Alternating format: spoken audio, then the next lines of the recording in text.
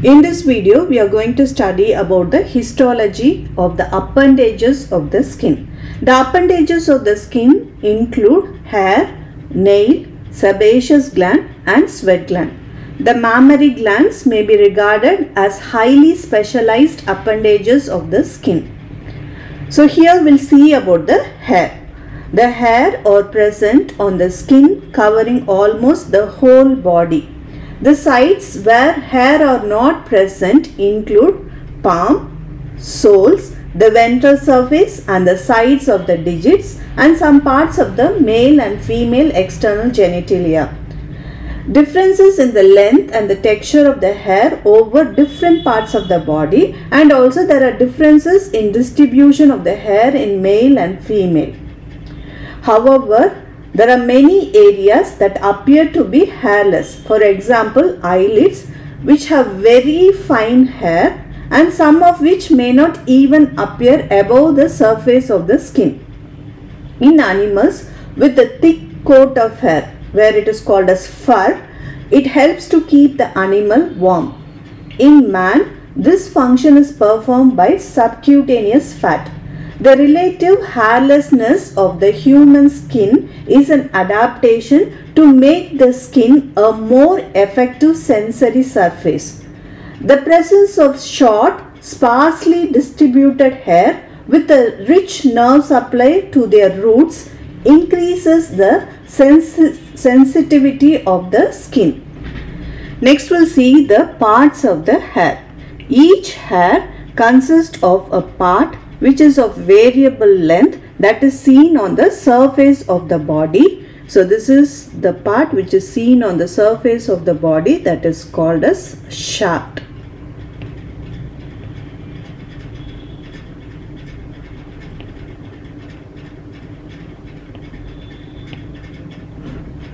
And you have a part which is anchored to the thickness of the skin. So this is called as the root.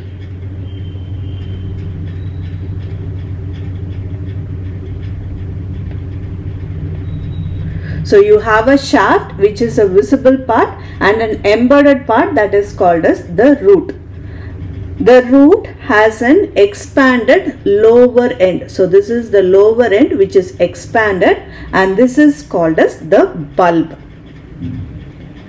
The bulb is invaginated from below by the dermis. So this is called as the hair papilla. The root of each hair is surrounded by a tubular sheath which is called as the hair follicle. The follicle is made up of several layers of cells which are derived from the layers of the skin. The hair root are always attached to the skin obliquely. As a result, the emerging hair is also oblique and easily lie flat on the skin surface. Now we'll see the structure of the hair shaft. The hair may be regarded as a modified part of the stratum corneum of the skin. It consists of three layers. First layer is the cuticle.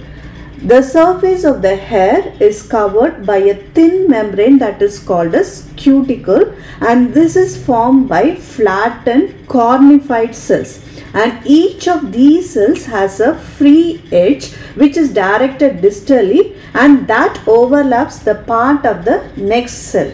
Next is the cortex. It lies deep to the cuticle. The cortex is acellular and it is made up of keratin. The next layer is the medulla. An outer cortex and inner medulla can be made out in large hair, but there is no medulla in thin hair. In thick hair, the medulla consists of cornified cells of irregular shape. The cornified elements making up the hair contain melanin that is responsible for their color. Both in medulla and in the cortex of the hair, you have minute air bubbles and they influence its color.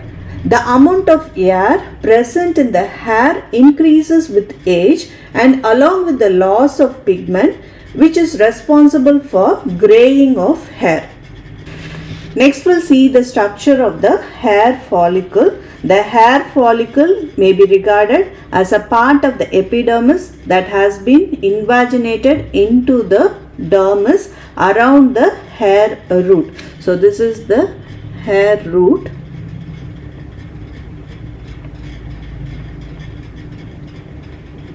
So around this you have different layers. So that forms the hair follicle. The wall of the follicle consists of three main layers.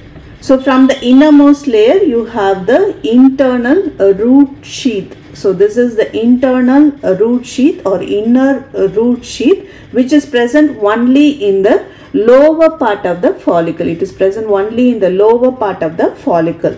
Then you have the external root sheath or outer root sheath, which is continuous with the stratum spinosum. And the outermost layer is the connective tissue sheath, which is derived from the dermis.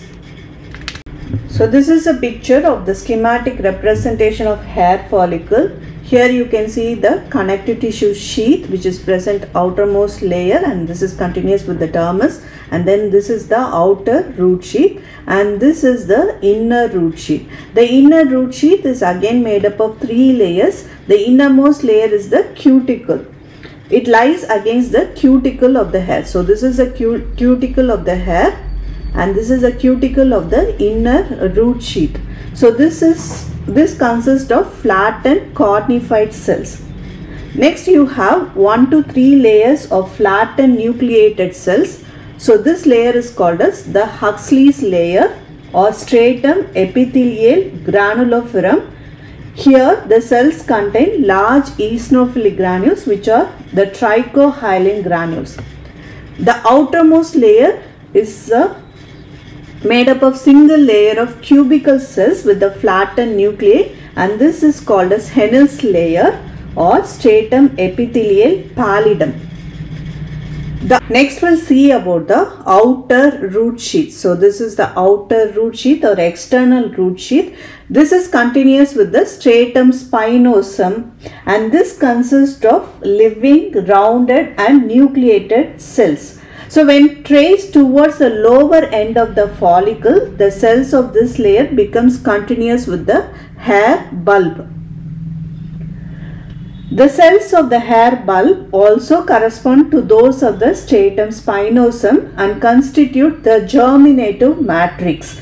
These cells show great mitotic activity. The cells produced here pass superficially and undergo keratinization to form the various layers of the hair shaft, and they also give rise to the cells of the inner root sheath. The cells of the papilla are necessary for the proper growth in the germinative matrix. The outer root sheath, so this is the outer root sheath, is separated from the connective tissue sheath by a basal lamina. So this is the separating layer, and this is called as the glassy membrane. Glassy membrane. So this is strongly eosinophilic and PAS positive. Next we'll see about the connective tissue layer. The connective tissue sheath is made up of tissue that is continuous with the dermis. This tissue is highly vascular and contains a numerous nerve fibers that form a basket-like network around the lower end of the follicle.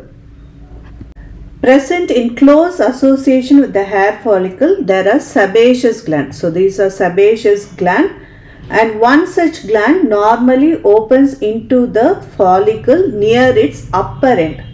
And next you have the Erector pili muscle, and this passes obliquely from the lower part of the hair follicle towards the junction of the epidermis and the dermis. The region above the opening of the sebaceous duct. So this is the sebaceous duct. The region above the opening of the sebaceous duct is called as infundibulum.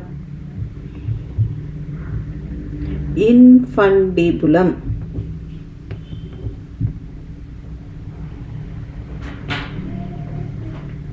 The part in between the opening of the sebaceous gland and the erector pili muscle, and this part is called as the isthmus.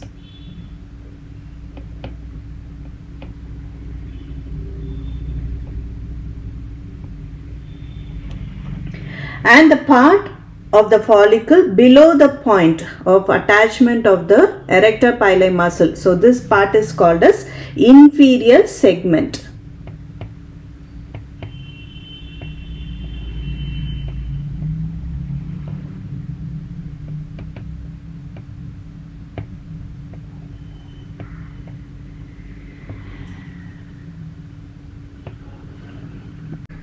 Next we'll see a clinical condition which is called as Alopecia Areata. It is characterized by patchy or generalized hair loss on the scalp, face or body occurring gradually over a period of weeks to months. New patches of alopecia may appear while others resolve. The patient does not experience any pain, itching or burning. Physical examination reveals well circumscribed round to oval patches of hair loss. The scalp appears normal without erythema, scale, scarring or atrophy. Next we'll see about the erector pili muscle. These are bands of smooth muscle attached at one end to the dermis just below the dermal papilla. So these are the dermal papilla. It is attached below the dermal papilla above, and at the other end to the connective tissue sheath of the hair follicle. The erector pili muscle passes obliquely from the lower part of the hair follicle towards the junction of the epidermis and dermis. It lies on the side of the hair follicle that forms an obtuse angle with the skin surface. The sebaceous gland lie in the angle between the hair follicle and the erector pili muscle. The contraction of the muscle has two effects. First, the hair follicle becomes almost vertical from its original oblique position relative to the skin surface. Simultaneously, the skin surface overlying the attachment of the muscle becomes depressed while the surrounding area becomes raised. These reactions are seen during exposure to cold or during emotional excitement when the hair stands on end and the skin takes an appearance of goose flesh. The second effect of contraction of erector pili muscle is that the sebaceous gland is pressed upon and its secretion are squeezed out into the hair follicle. The erector pili muscle receives a sympathetic innervation.